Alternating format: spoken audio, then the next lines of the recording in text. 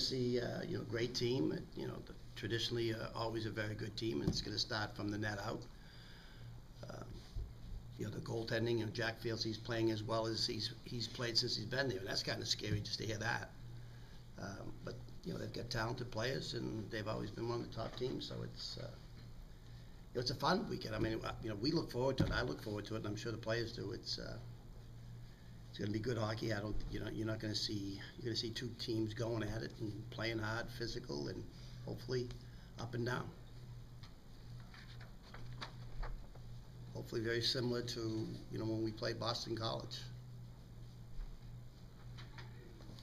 That's their style. That's our style. And a lot of people kind of had BU in the lower parts of the rankings even at the beginning of the season when they had them 4th or 5th. But now, does this surprise you at all that they're where they are? No, I can tell you I didn't. I would never put them in that position. They're just too good of a program, and they get, we just know the players that they have on the team. They're recruiting. They had goaltending. In fairness to them, they lost a lot. I mean, they had a couple of key guys leave, so that says a lot for the job that they've done as a coaching staff and as a team. Some of the younger players have stepped in, so they've done a terrific job.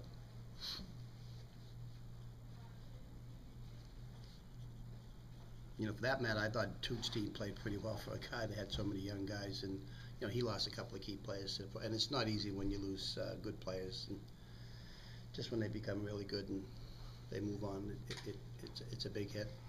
Would be 3, I think, at least 2. Kirk,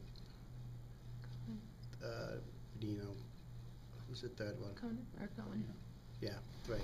But they, I've seen them on film. They're good. I watched the main game and the Merrimack game. They haven't missed a beat. You have to have a certain level of trust to be able to get ahead. Yeah. And be, if you don't want to just pass it 2 feet away, right? Yeah, I mean that comes in, play like communication and chemistry and all that stuff, and being in the right position. If you're not in the right position and then not communicating, that's not going to be possible. So. You guys kind of use speed as one of your advantages, especially at the weight where it's bigger than a lot of teams normally play. Is that something that you guys really kind of tend to drive home? I think so. I think we've always been a pretty fast team, and that's always been a strength that we've tried to use, especially here on the big ice sheet, and so it's going to be no different this week. We're going to try to be moving and pushing the pace and try to get BU on the run. Well, record-wise, both teams are moving along at a pretty good pace. Somebody's unbeaten streak probably go. Well, I guess if you two more ties. But I guess to put it in more of a question, you came into the season wanting to get a better start. Obviously, you've gotten a better start. So where do you build from here? Well, I think how do you just keep it going? Yeah, I think that's the big question, is how do we keep it going, and I think not getting too high, not getting too. Last year we didn't have the start we wanted, but we weren't too low on ourselves. We still had confidence and we worked through it, and I think right now we're pretty happy with where we're at, like rankings wise and all that. But but we're not overly excited or too happy. We know there's a lot of season left, so.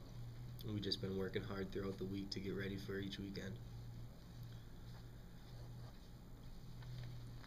And I guess that's probably one advantage of, probably one reason why BU and UNH can be consistent year after year is that, well, you're supposed to be good.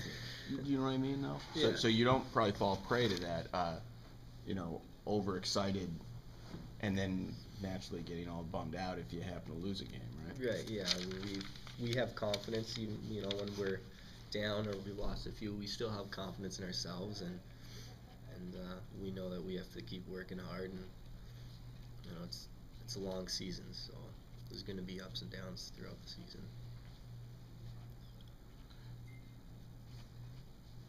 So it's keeping a balance, basically. Yeah. And does that become easier as you get, say, like in your case, a senior, or you're with a mature team that has had success? I think so, yeah. Just through experiences, you realize that, it's going to be good at times, and it's going to be bad at sometimes, and you got to keep working. And fortunately, we've worked hard, and good things have happened. So that's one thing that we can control is how we work, and we're going to continue to do that, I know, and hopefully good things will continue to happen for us. Give me a little background. It sounds like you got into the lineup last year due to somebody else's injury. Oh yeah, Nick Curtis went down with that ankle injury that he had, so I finally got the opportunity to play, which is a plus definitely. So did you figure that was just going to be until this? What was his name? Nick Curtis. Kratos. And did you figure that would be a couple of games and then you'd go back to riding the pine? Or? I didn't really know. Just figured I'd go out there, give him my best shot, and see how things go, and see if I can put myself in a position where I could keep playing. Or when Nick came back, he'd obviously be back in the lineup. So just see where it went from there. But Coach Umile was saying that basically they haven't taken you out since. No, they haven't. No, I haven't been out of the lineup since. So it's been good.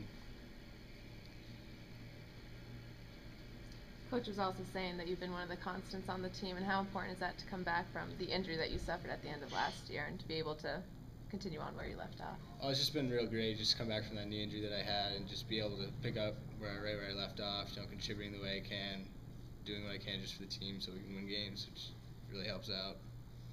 Did you have to have surgery over the off season? No surgery. It just took a little bit longer to heal than I anticipated. What was the extent of the injury? Just a broken kneecap. Just a broken knee? Yeah, no big deal, but yeah. Wait, by a puck, or was it? Yeah, I blocked a shot against Vermont towards the end of the season. Is that as painful as it sounds, or? It was pretty painful, yeah, definitely. I'd say so.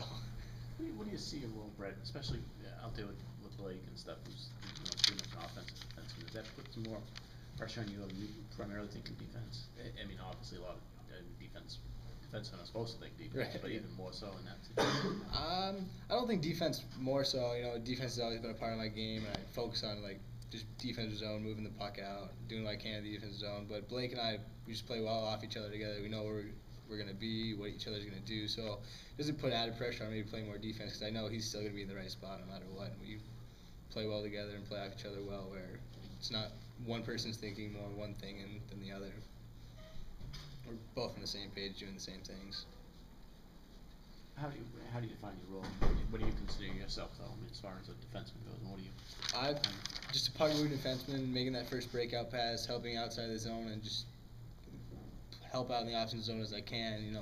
Maybe not score a goal here and there, but possibly make that good pass in the back door, or set somebody up, or just keep the puck in. Not so much goal scoring thing. I mean, not looking to. Not so much, no. Still looking for that first goal. So. Give us a little bit about how you probably heard you last year, but how you ended up here. Growing up in Denver and stuff. I mean, obviously a lot of schools out there. Yeah, definitely. I went to prep school in Minnesota, so when you go to prep school in Minnesota, lots of options open for me. So I was talking to a few schools at WCHA like Denver and such, and then UNH came along and talked to them a fair amount, and came out and visited in the summer one year, and just kept talking to coaches and really liked the way everything felt out here and how they portrayed themselves and carried themselves around, just talking to me when I got here and around the campus, and talked to a few people that had visited here and seen other things and got their perspective, and it just felt like the right place for me at the time with the coaches and how they portrayed how things would go for me, and just the type of play that they played here just felt like it was the right spot for me to be.